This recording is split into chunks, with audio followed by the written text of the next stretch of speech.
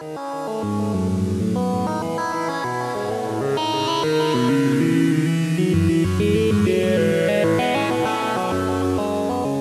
hello there. Welcome to the Noiseblast Hour, sponsored by Noise Engineering. I'm your host, Chris Kaiser. This sporadic release, which is number 12 of the Noiseblast Hour, features Voka Gentle, a band out of Bristol, England. We met Voka Gentle when William J. Stokes, one of the band members, randomly emailed about one of his modules. We got to chatting and we discovered that we really liked their music, and one thing led to another, and here we are with a wonderful Noiseblast Hour. Their first album, Start Clanging the Cymbals, is available now on, well, all of the places. And they have a second album coming out on October 22nd, so this is fortuitous timing. One of the singles from that album came out just this past Thursday called TV Bra. And a couple of the other singles are already available wherever you listen. So take a listen to all of these songs wherever you want. Enjoy the couple of songs that they've recorded for us today. Also will be on the forthcoming album. As usual, stick around after the set for an interview with William J. Stokes from the band, and enjoy.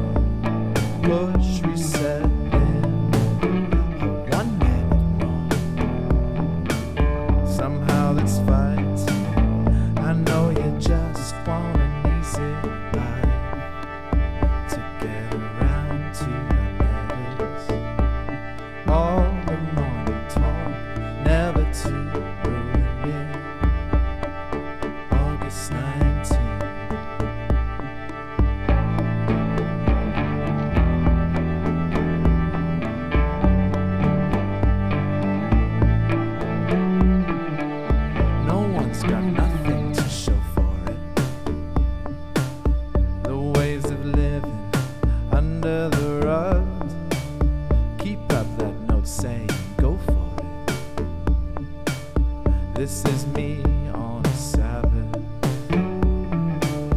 The smell of myrrh through my open window. That's normal life, man. I know you just want an easy life to get around to it. On the morning talk, never to ruin it. August 19.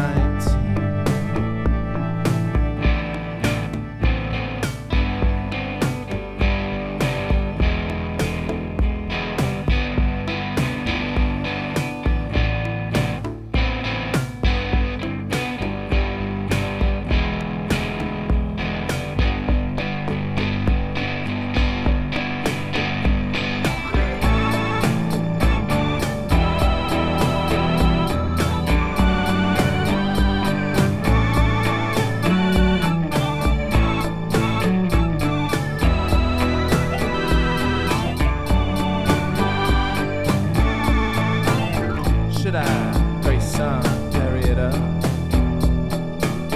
I'm such a maverick. I just want to talk to you again. That's something or other. With anyone who's anyone. As a child tries to get a straight line round the border of the picture. That's all I hope I work it through somehow in the right direction.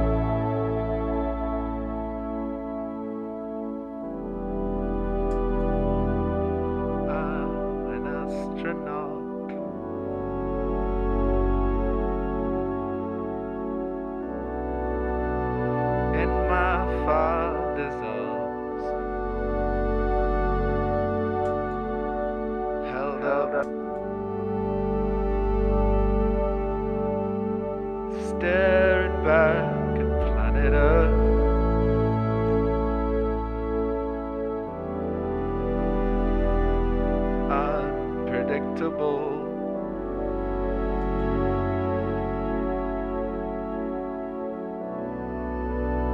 Respect my eccentricity.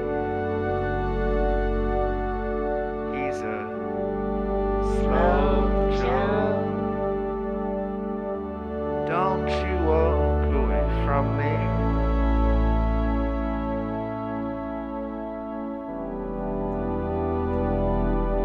You're an animal.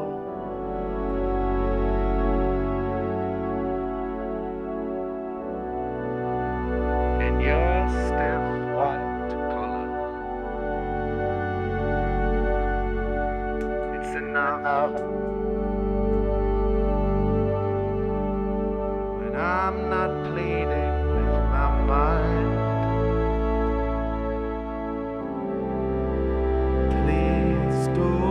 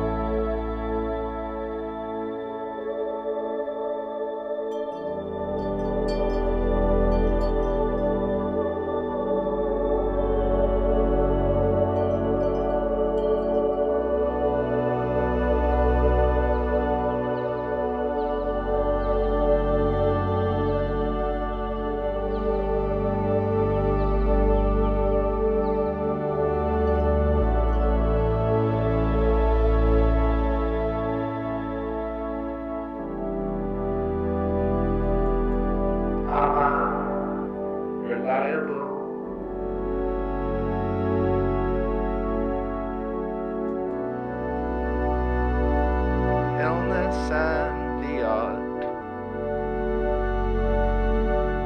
Did you know?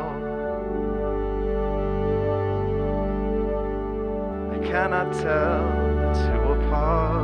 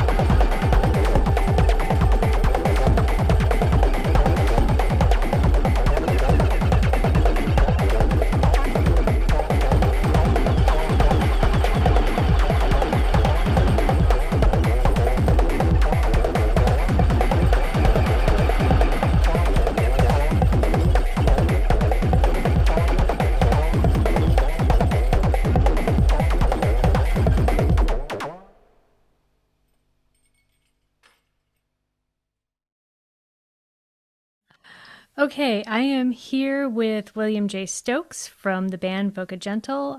Thank you so much for that amazing set. That was really great. It was really fun having something so different on Noise Blast this time around. Really different from most of the things we've had in the past. So thank you so much for You're sending welcome. that along. Thanks for having us.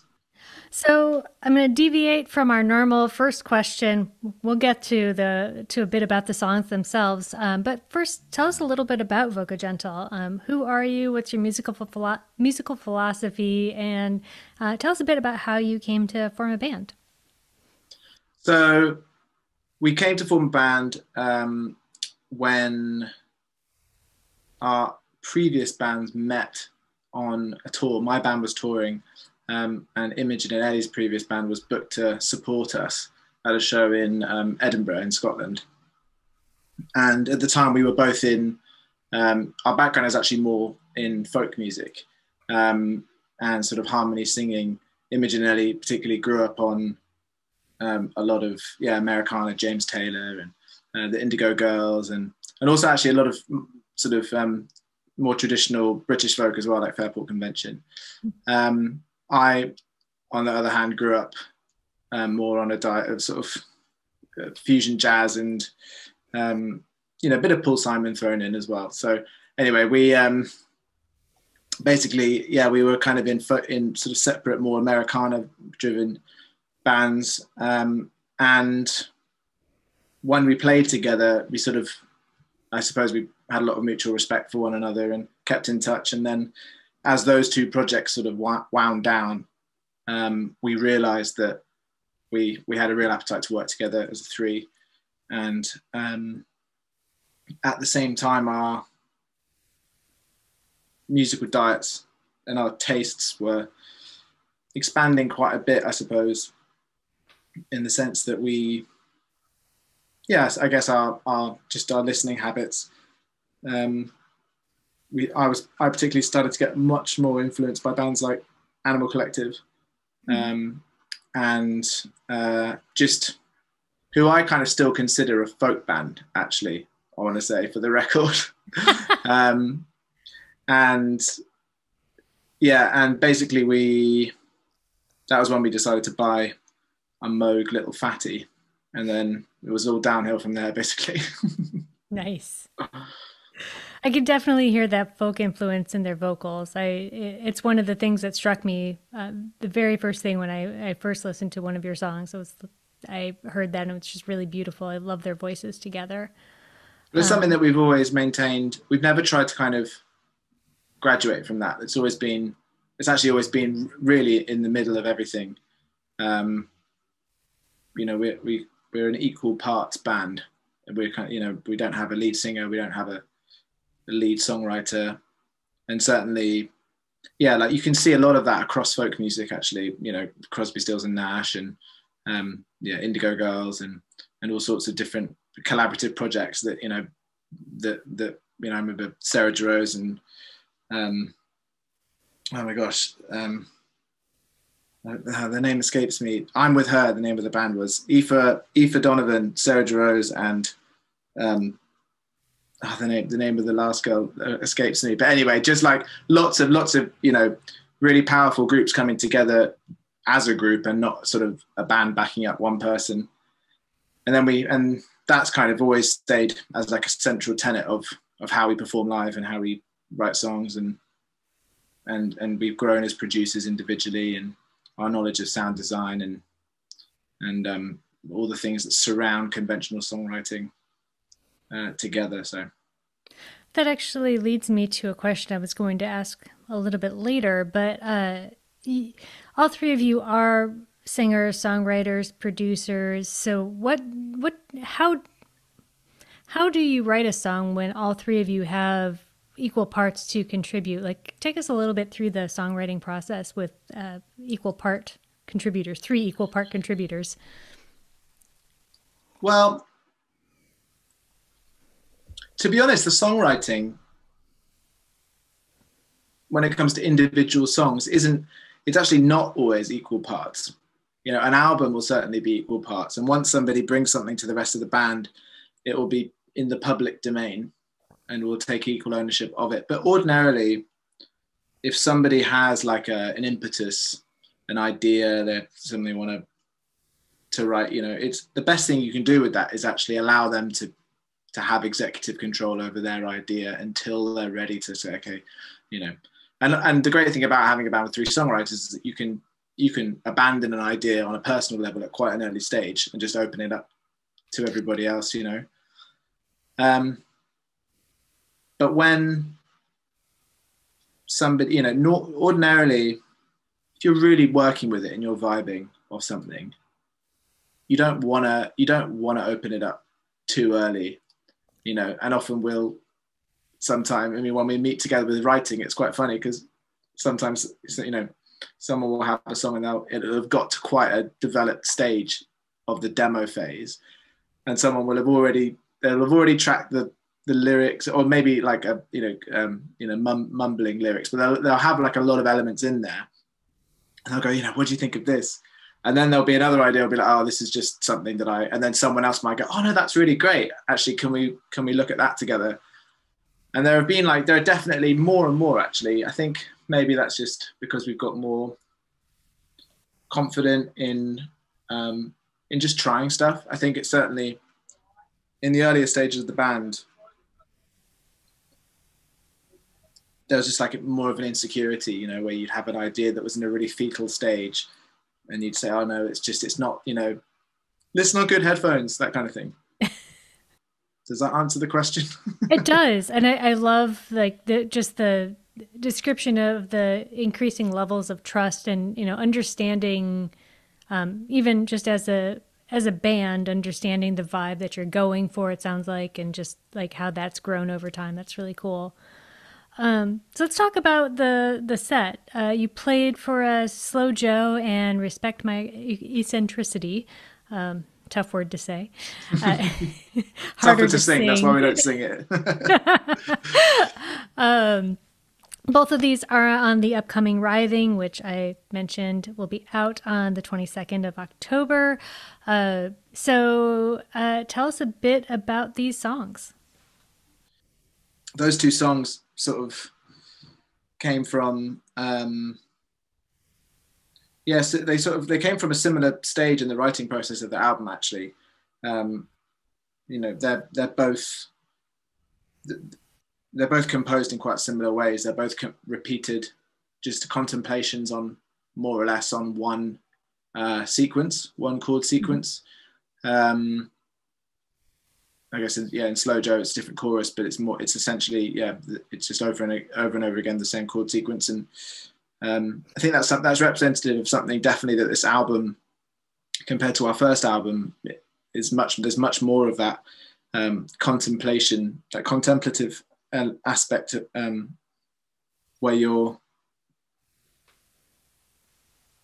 just exploring an idea sort of very freely and across a plane, as opposed to trying to move from A to B in a very directive way.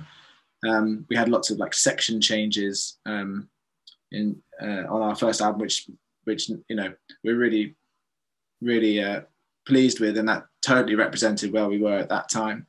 But in the same way, this represents more where we're at now, which is that we like to take a kind of an explorative approach of something that is, in the first instance, actually very accessible. So Respect My Eccentricity started off with that guitar hook in the writing process it was actually very fast and aggressive. It kind of, a big inspiration for that song was the track Date with IKEA by Pavement.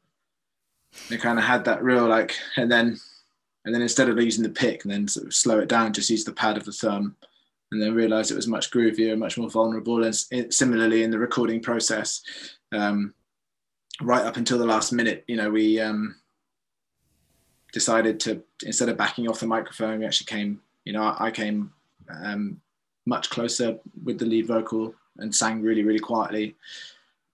So there's kind of a vulnerability and a tenderness, and those 2 songs, actually, with Slow Joe, it's interesting, the tenderness kind of develops into something much more aggressive, actually, so, which is, but that's kind of got quite acid house at the end there. I know. To listen back to it, there was all we needed was it 303 filter. Bow bow bow bow. I know since this is the Noise Blast, a lot of people are going to want to know a bit more about the modular stuff too. What else did you have going in the Eurorack rack? So for that session, what have I got? So a sort of a central module in my system is the mutable instruments rings. A big part of I always think that like a modular system says a lot about your philosophy of synthesis in general, what you choose to have. And for me, I think that my philosophy is based around making electronic sounds sound like acoustic sounds and acoustic sounds sound like electronic sounds. That's not to say that you're trying to imitate, like if you got like a drum synthesizer, you're trying to imitate real drums, but you're trying to give sounds like a solidity and a feeling that they could be moving through the air and not just down a wire kind of thing. So yeah, I really like, I got a few physical modeling bits and pieces. I've got the little 2HP pluck, which is this, got a similar algorithm to some of the settings on the rings. Yeah, the morphogene, which I absolutely love. That's also a great creative catalyst if I'm loading any kind of sample I've taken or a field recording into it. And even so, I actually loaded in recently a whole radio jingle that Imogen and Ellie's mum sang on in the 70s. She was a singer in like the house group in this Christian radio station in the 70s. And so they've got a whole compilation of these really cheesy, our first album opens with one of them. Oh, wow. And we, anyway, I imported one of them into the morphogene and did this kind of reversing and chopped it up and everything. And suddenly there was this moment where there was an entirely different song playing with like these weird backwards sounding vocals, and it was a completely different song. So I sampled that, and then that's kind of become, well, it might not be anything. But yeah, the morphogene is great. It's really good. The No Coast as well, also from Make Noise. That was actually kind of the thing that started off my whole system. Actually, was that synth. It's a great kind of, it's like a mini Eurorack system in one. Really, it's got little small versions of everything. The Noise Engineering BIA is the Basimilis Iteratus Altair is just one of my favorite modules of all time. I think it's absolutely amazing. Thank you. You can hear it all the way through that session. Yeah, just really punchy, really, I love how I can bring the same approach to sound sculpting with that as I would to any other synthesizer that I have, which makes it really good for somebody like me who, I don't feel like I know loads about drum machines. I don't feel like I know even that much about drum synthesis, but it bridges a gap somehow that it just really works with my workflow. And then I've got, what else have I got? A couple of the new Expert Sleepers analog modules, Beatrix and Ivo and Lorelei, which are a phaser and an oscillator and a filter. Really, really, really nice. And then for my transport, I've got an ALM Pamela's new workout, which is like my master clock for everything. And their recent firmware updates have just been amazing. They've added like quantizing to some of their waves and to all of their waves. they've added quantizing, yeah, it's just that's a real gem of a module, as loads of people will say. I've also recently got the new ALM Jumble Henge, which is their mixer. It's like a stereo. It's like a grid of inputs basically, and you just patch in wherever you want something to be panned, and then it also has like a filtering where it puts a low cut on the stuff that's at the top and a and a high cut on the stuff that's at the bottom, and then you can really like space everything out. So everything was going through that. And then the endorphins ground control was my main sequencer for that one. I also have and the dope for dark time. I also have the IntelliGel Metropolix, but I wasn't using that in that set. Oh, I have also got a really cool one. No, I was going to get it out, but I can't because it's screwed in. It's by an Italian company called Clatters, and it's called a Garden Listener, and it comes with these two probes that you attach to the leaves of a plant, and then it takes the electrical impulses from the leaves of the plant and turns it into CV and MIDI.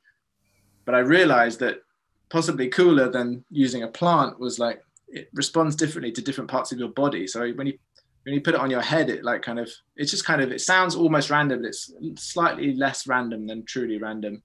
But then you put these two probe things on your head, and then you put them on your heart, and it goes berserk because it's like closer to all these electrical impulses. It's amazing. So maybe that's for another session. So I noticed that Voka Gentle tends to gravitate toward collaborations. Like Writhing is just full of collaborations, and it's really great to see, especially in this extremely isolated time.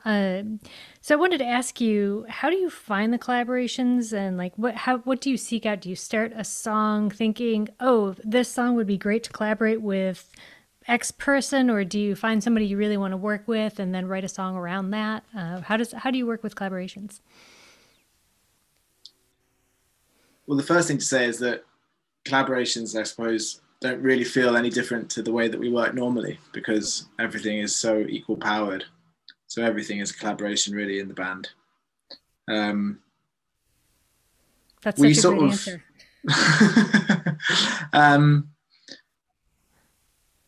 I suppose I'm just thinking of we rarely look to collaborate before we know why. And I think that most people that we would approach, whether they're friends or people we don't know so well, would respond or do respond better when you have an actual reason why you want to work with them. Mm-hmm. And inversely, I don't really like it when people come to me and they say they want to work with me on a production level, and they say things like, we just thought you could bring like some sort of weirdness. And it's kind of like, well, what is it that you want me to do? Because, when you're songwriting, you know, we met because you're a modular person, and we got in touch about one of your modules. So I wanted to ask you about how you use modular in songwriting. Where do you use it? Like what part of the songwriting journey leads you to your modular synth, and where and when do you think you need to incorporate that in the songwriting? So with modular, if it's at the early stage of a songwriting process or a composition process, it feels like it's so reactive against itself. You know, you make a patch and you can immediately, like my dad is a painter and a visual artist, and he works a lot with collage as well. And he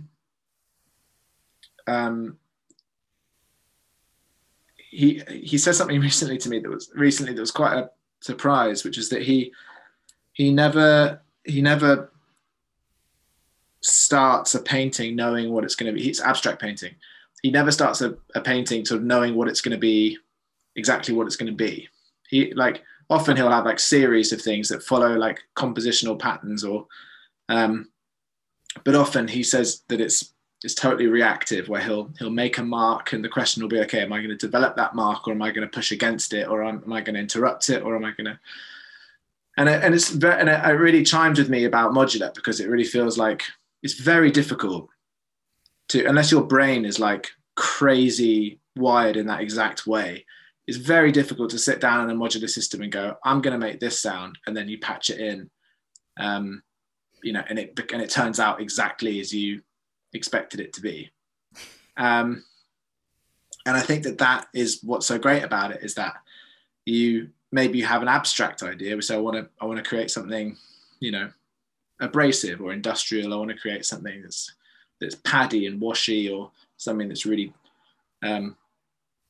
deep sounding, or something that's very melodic, and you're working immediately in these abstracts, and it totally circumvents a lot of the things that can be a challenge in conventional composition. And I mean, similarly, if I was like, man, I've got these lyrics, I would not sit down at a modular synth to try and develop that idea. But it's, it's kind of, it taps into a totally different part of the brain. And I think that that's something that I really love about, I mean, its whole history is that, isn't it? It's like, sort of Don Buchler wanted to open up music to people that didn't even consider themselves that musical by giving this completely different interface, completely different way of working. And I think that probably thousands and thousands of people through synthesis over the decades have realized that they can actually make great music, even though they never really consider themselves conventionally very musical. So that's in terms of like composing from scratch. That's sort of one of its biggest strengths for me, having it in my studio, is being able to sort of just to kind of create, just to throw some paint on a canvas and just push off it and see where that goes. The other side of that is that when that's kind of like there's a developed idea that I'm tapping into, or that exists, and it's something that I want to develop, or in the band we're at a stage in the demo process where we feel like we want to it's got to that point where we want to pair a sort of a composition with a piece of sound design to bring out a certain character and what it is we're doing, or sometimes allow that to change the character of the song completely. I love seeing how sometimes you can really fly in the face of what a song is doing with a piece of modular sound design, or you can really aid it, but I find that often it can make me think about a song in a completely different way, and it can actually bring out real differences in a piece of songwriting, I suppose. I'm just trying to think of a good example of that. As a band, I know you tend to gravitate toward field recordings, and you've said, I'm going to use this quote from your press pack, that the first album had pastoral recordings of birds and grass and waves. This record is about a concern for the natural world, things that are in danger or things that are causing that danger. There are recordings of bees, of ice cracking, of traffic. I'll note that there was a really nice use of an Oxford comma there. We are an Oxford comma company. It's an album about this moment, about feeling out of control. I wanted to ask you why field recordings in general, and why these specific field recordings to tell this story?